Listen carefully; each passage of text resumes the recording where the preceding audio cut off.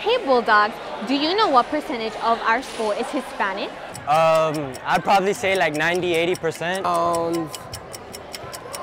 95% of the people. Una pila. 99.99999%. 85%. Gotta be 85%. The correct answer is 94%, making Braddock one of the high schools with the most Hispanic students in Miami-Dade County. With students from Cuba, Colombia, República Dominicana, Puerto Rico, and many other Latino countries, we are fortunate enough to have a melting pot of cultures in our very own courtyard. Cuba! Colombia! Nicaragua. Cuba! Venezuela! Dominican Republic. Chile. Puerto Rico. Nicaragua! My favorite part of being Hispanic is mostly the food and the dances. That I speak two languages, that's pretty damn cool. Es algo especial porque tenemos una química que no la tiene nadie. People are really nice in Hispanic culture. Bro, carne asada is fire in Nicaragua. Yeah, gallo pinto, queso frito.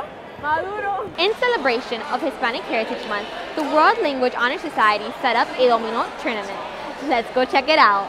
We decided to do this event because we needed to raise funds for the clubs, and what better way to do this than to do a Dominus tournament, which is a way in which we can bring Hispanics together and celebrate Hispanic culture in October, which is Hispanic Heritage Month. I think people should celebrate Hispanic Heritage Month, especially here in Miami, because we're surrounded by the Hispanic culture. We have a lot of people from Cuba, we have a lot of Cubans, we have a lot of Colombians, people from Venezuela, we have a lot of people from different Latin American countries.